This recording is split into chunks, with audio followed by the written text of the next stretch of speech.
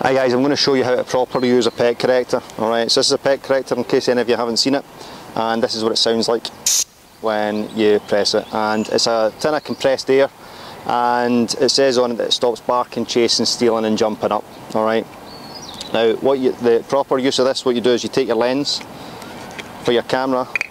If there's any dirt or grime or anything like that, any dirt or stuff in there, and if you put your lens cloth in there it might scratch your lens. So what you do with it is you take this, you spray it in there, and you take your lens cap off, and there's any dirt or anything, you do exactly the same, and it removes dirt, bits of loose dirt from your lens, which means you don't scratch it when you hit it with when you wipe it with a lens cloth. You then stick this on your camera and you take some nice photographs and video of your dog, because that is the only proper use that this tool has in anything to do with modern dog training.